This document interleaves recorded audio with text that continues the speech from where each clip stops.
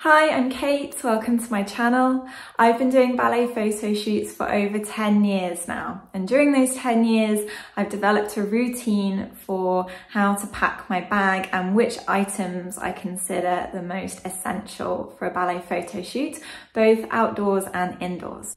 So let's dive straight in and have a look at what those things are. So let's start off with outfits. If I'm doing a, say, 2 to 3 hour photo shoot and the photographer hasn't requested that I bring anything specific, I'll normally bring around 3 outfits, and that might involve perhaps 1 leotard, 1 floaty dress, and then perhaps maybe a more pedestrian outfit, so for example shorts and a t-shirt. I'll try to ensure that all different outfits are different colours and have different aesthetics to give variety in the photos. I will also pack some nude underwear, so this will usually be a strapless bra and also a nude pair of shorts that I'll put under a long dress so that if I'm doing high extensions I don't flash anyone. I'll also bring with me an outfit that I can either travel in or that I can use as warm-ups between shots, and this will usually be like an old pair of trackies and then maybe an oversized jumper so that I can throw this over the top of my outfit, perhaps if I'm shooting outdoors and it's a bit cold, or so that I can use them as warm-ups. And I will usually bring something that's a bit old and I don't mind getting dirty in case I am warming up outside. Next, moving on to footwear, because I'm a ballet dancer, I'll bring pointe shoes with me and I'll usually bring at least 2 pairs. So 1 pair will typically be quite old and, you know, a pair that I'm not worried about wearing outdoors and getting dirty.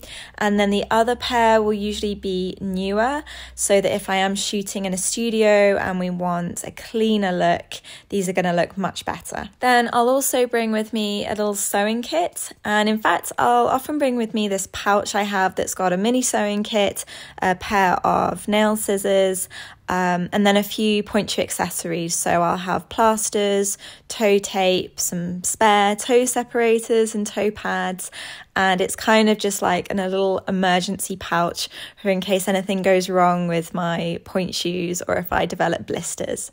You'll want to check beforehand with the photographer if there will be a professional makeup artist or hairstylist, but quite often for casual shoots there won't be. You'll need to do this yourself. So if you do wear makeup or if you're planning on changing your look, then remember to bring your makeup and then also hair accessories. So I'll bring a small hairbrush, some pins, and maybe a spare hair elastic and some hairspray. So this just means that you can change up your look and create a bit of variety between shots. Don't forget deodorant. You might smell fine when you're leaving the house, but you will probably be dancing for a few hours, so make sure you've got some of that on you. And I'll also usually bring some body lotion, and this just helps to make the skin look much healthier in photos. Next up, we're going to look at general maintenance. So really important you bring some water with you, stay hydrated. Then personally, I get hungry so quickly, so I'll bring a little snack with me, maybe like a cereal bar or a banana, just something I can transport easily but also eat quickly on the go. And then I'll often bring a tennis ball with me in case I get like a muscle cramp or I just want to roll out between shots. I really recommend you bring some wet wipes with you, especially if you live in a big dirty city like I do and you're shooting outdoors. You might find that, you know, you're doing a pose hanging off a lamppost, or maybe you're crouching on the ground and it's just your hands get so dirty so quickly, or maybe if you're crouching, your knees might get filthy. You might even scuff your shoes, so just being able to pull out a wet wipe is so handy. I will also bring a plastic bag with me. Again, this is most important if I'm shooting outside, because quite often, like I said, you might need to crouch on the floor or you might need to sit on a bench.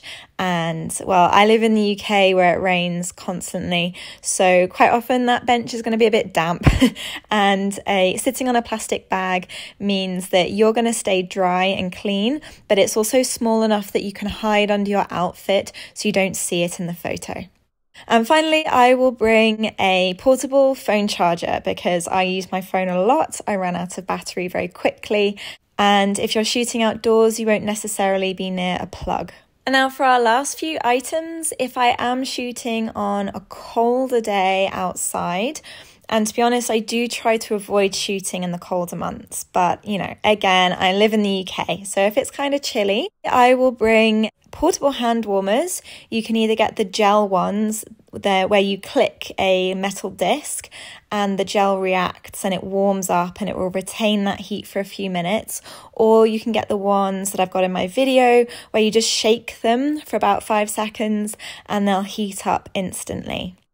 Now, I will also bring with me some Ugg boots. I know they're perhaps not the most elegant of shoes, but they are so handy when it's cold outside, especially if you're shooting in point shoes, because personally, when the weather's cold or damp, my feet can get so sore shooting for hours outside and my toes can feel like ice blocks. So I will often wear Ugg boots to the photo shoot, so my feet arrive really toasty warm, and then between shots, I'll whip my shoes off, put my feet back in the Ugg boots and just give them a little break and a chance to warm up again.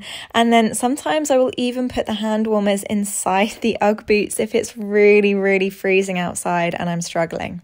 And last but not least, if I'm shooting in a studio that I'm not familiar with, I'll bring a little bag of resin with me just in case the floor is slippery. Also, if you wear tights under your point shoes, a little hack is to put some resin on the inside of the back of the shoe, and this will stop the back of the shoe from sliding off. I must say though, when it comes to shooting outside when it's freezing cold, I actually have a whole method. Lots and lots of other things I bring, and there are other ways that I'll prepare for an outdoor photo shoot in the winter. And I'm actually thinking of doing a separate video just on this. I hope you found that useful. I will add as well that I usually bring a selection of reference photos, and these might be photos of other dancers that I really like and I want to take inspiration from. Or if I'm working with a photographer who doesn't know much about ballet, I might bring a few pictures of myself and then show them a few poses that I want to try so that they know what they're looking for and when they need to press the shutter. So they know, for example, if I'm doing an arabesque, they need to wait until my leg gets to a certain height before they press the shutter. I also want to add that if I am working with a photographer that I know very well, or if I'm shooting in a location that I'm really familiar with, I won't always bring all of these items with me. For example, if I know that the studio doesn't have a slippery floor, I won't bring the resin. Or if I'm working with a photographer who likes to shoot quickly and isn't too fussed that I change up my look, I won't bring my makeup. But if I'm shooting with someone new, I'll probably bring everything in this video just so that I have all grounds covered.